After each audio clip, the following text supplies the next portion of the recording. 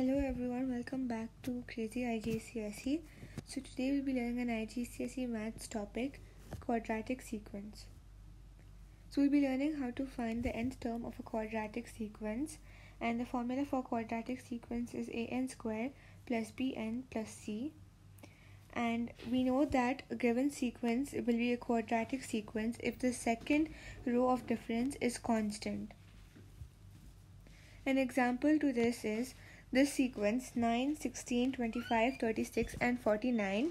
This one has difference as 7, 9, 11 and 13. After that we can still find a common difference, and once we try to find again we get 2, 2, 2. So when we get a common difference in the second row, so this is the second row and this is the first row. Now the second row, when we get a common difference, it is known as a quadratic sequence. So to find the nth term of a quadratic sequence, first we know that the formula is an squared plus bn plus c. So to find a, we first find the second difference like we did before. Then we divide that difference by 2. And to find b, we write the sequence in the question, the initial sequence from the question, and then we write the answers which we get from A, and then we find the U sequence, and for C we repeat the steps which we follow in B. And N means the position term, so like it could be 1, 2, 3, 4, so that's the position term. So first, to find A, we find the common difference. So here we get 6, 10, 14 and 18. Then again we find the second row of difference since it's a quadratic sequence, and we get 4 as the common difference. Now the first rule we apply is to divide the sequence, the common difference, by 2. So we take this 4 and then divide it by 2, and we get 2, and the formula is an square.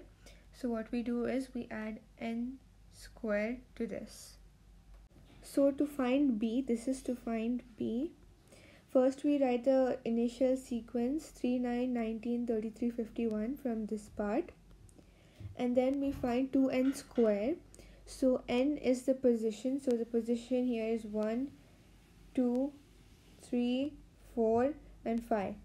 So now we know the n over here, so then we just apply the 2n square. So if we need to find the first position, it becomes 2 into 1 square and we get 2. Then we do 2 into 2 square and we get 8, and so on. So we keep getting the numbers. So then we need to subtract the initial sequence from the 2n square values. So we get 3 minus 2, 9 minus 8, 19 minus 18, 33 minus 32 and 51 minus 50. And the new sequence we get is all are equal 1, 1, 1, 1. After that, again we need to find the difference between the new sequence. So the difference between the new sequence is all minus 0. And by difference I don't mean by doing 1 minus 1 is 0. We need to know 1 minus or plus what gives you 1.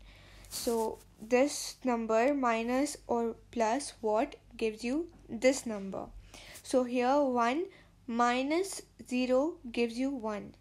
So here your b becomes 0. So your sequence will be, until now your sequence is going to be 2n square plus 0n. So to find c, we'll do 2n square plus 0n, and we'll again substitute. So it becomes 2 into 1 square plus 0 into 1, and we again get 2, then we get 8, 18, 32 and 50.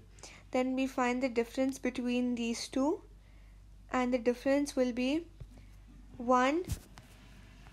So you get 1 as your difference, and for your c, the difference which you get here will be your final c value. So your final answer becomes 2n square plus 0n plus 1. It's not really necessary to put 0n in middle because it anyways does not give any particular value. So you can also write 2n square plus 1.